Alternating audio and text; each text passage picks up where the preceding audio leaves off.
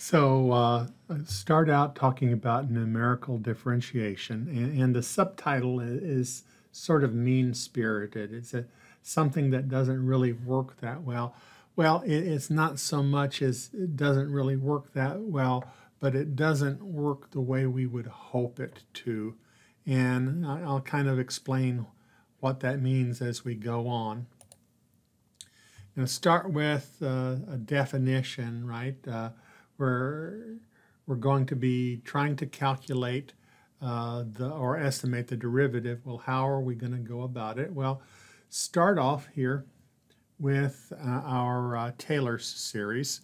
We're just going to take it out to basically a linear approximation with a quadratic error term, and solve this for f prime of x. And when we do this, we get 1 over h times f of x plus h minus f of x.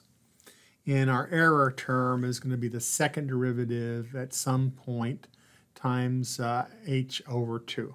Okay. We can take this and do an example, say with cosine. Pick a point pi over x equal pi over 4, then the error is going to be less than h over 2, because our second derivative of cosine is, also like a negative cosine, and its absolute value is less than or equal to 1, and so the error is going to be less than h over 2. And so if we let h be equal to 0.01, we can do our calculation and get our approximation at negative 7.106, and where our actual value is negative 7.07106, which is pretty close. It doesn't look bad. It seems to work. Okay. But then we put it in an algorithm. Okay. We can set up an algorithm with inputs, the point where we want our derivative, the value h, and the number of times we want to iterate. And see, each time our h, we're going to cut it in 2. Okay. And we're going to go through m times, and our idea is that this should get we should get closer each time. But let's see what the problem is. Okay, so I'm going to check this out on my Jupyter notebook. We're going to be dealing with arctan, and so I can bring that in from NumPy. We'll also need the square root function, and I think somewhere later in the sheet we're going to need the zeros, so let me bring that in. Here is a fairly transparent translation of our algorithm into Python. I'm going to define that. And now I'm going to apply the algorithm. Now, here's the thing. This is a test case where we know the answer. Our answer is 1/3, okay? We tested against known benchmarks. So let's see, I put in m equal 20, and this should be correct. Well, and that is correct, right? Because here I've got our real answer down right here. Now, our intuition says if we go higher on this, it should get better. What happens if I put in 75, as was suggested in the last slide we looked at? It goes to 0, which 0 is not equal to 1/3. Something has happened. Let's see if we can fix it. So what I have posted here is a refinement of the previous technique. I said, why not just go out another step or two in our approximation?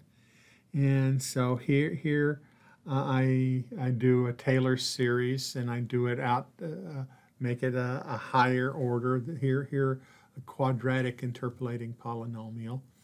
And I get a little tricksy here. Instead of a plus on it, I'll put in a minus, and this is what I get. And so if I subtract these two, and there should be a parenthesis, I've got a misplaced parenthesis, but you guys are smart. You can figure out what that should be. I have my derivative is approximated by this. And over here is my error term. And my error term is smaller. It's got a square of the h in it, and it should be better. So we can put in the algorithm like this.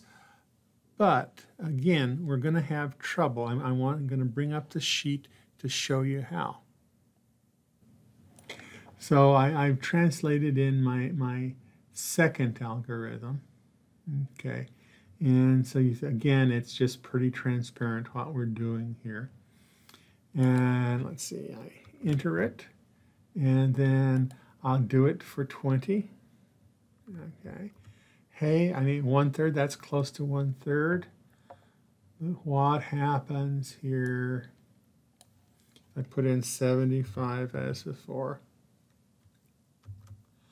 It goes to 0 again. Something is wrong. How do the two compare? Well, they both look pretty good. The second one is better for 20 than the first one is. I have some more digits down here.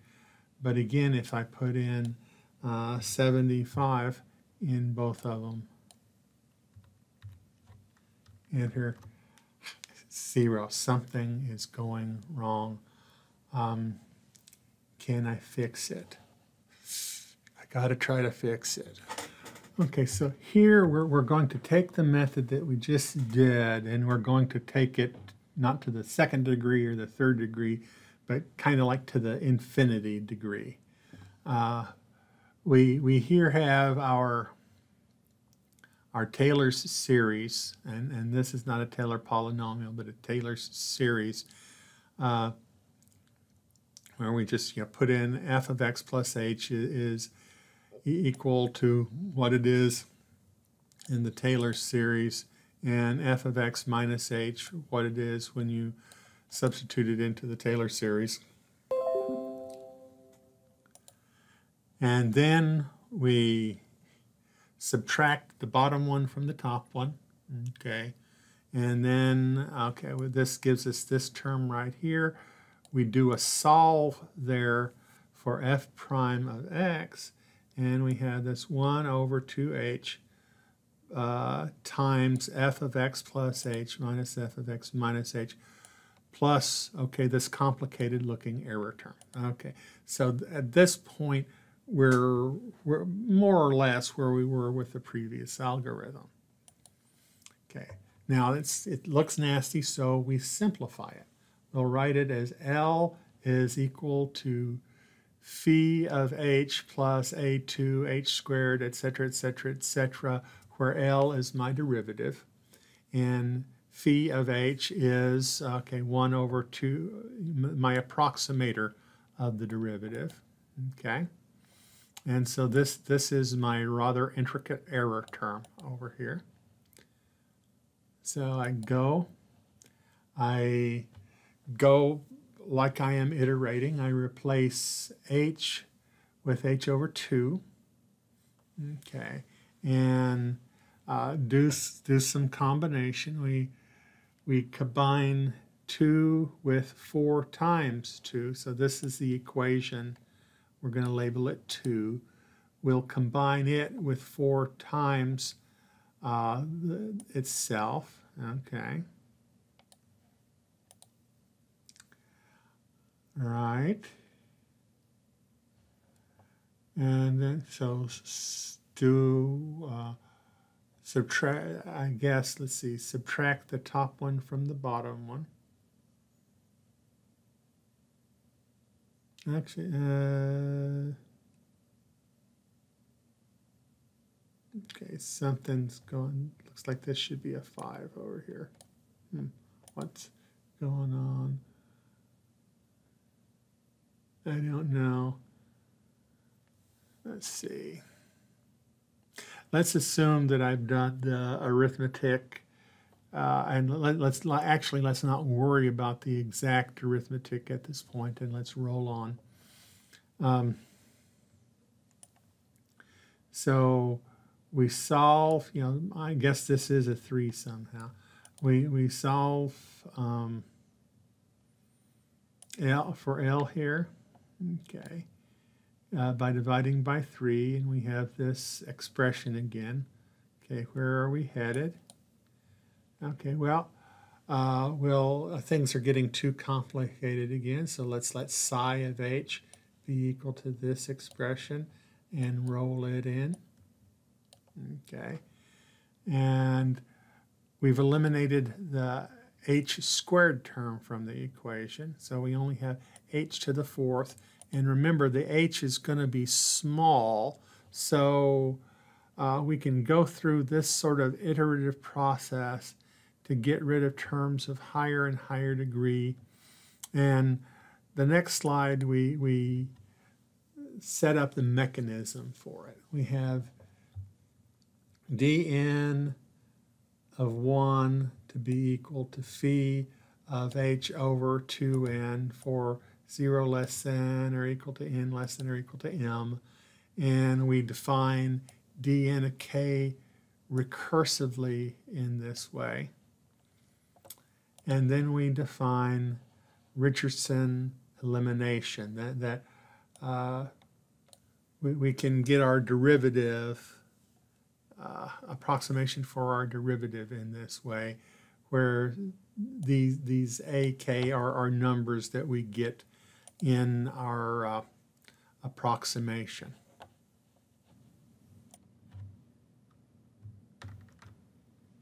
So here we have our algorithm for Richardson extrapolation coded. Okay, we get it into the machine, and we're going to do it again for the same benchmark case.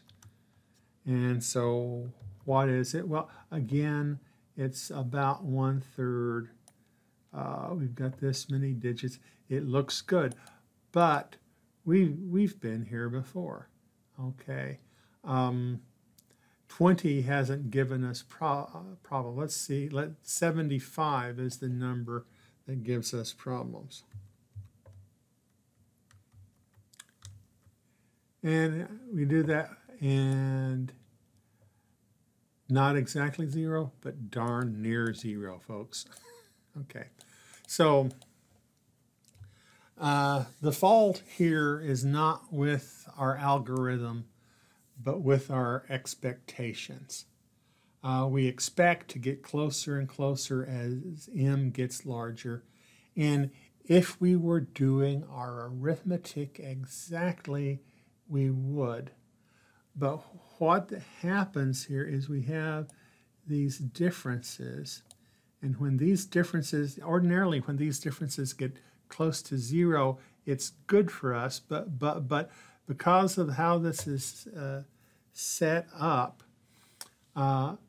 where the closer we get to 0, because of machine arithmetic, because of our good friend the computer itself, the machine arithmetic, when that gets closer to 0, we're losing precision. Okay, because just because it's close to 0 doesn't mean that the precision isn't important, and so we lose precision even as it gets closer to the answer, and just by the virtue of the numerator getting small and the denominator getting large, this son of a gun goes to 0.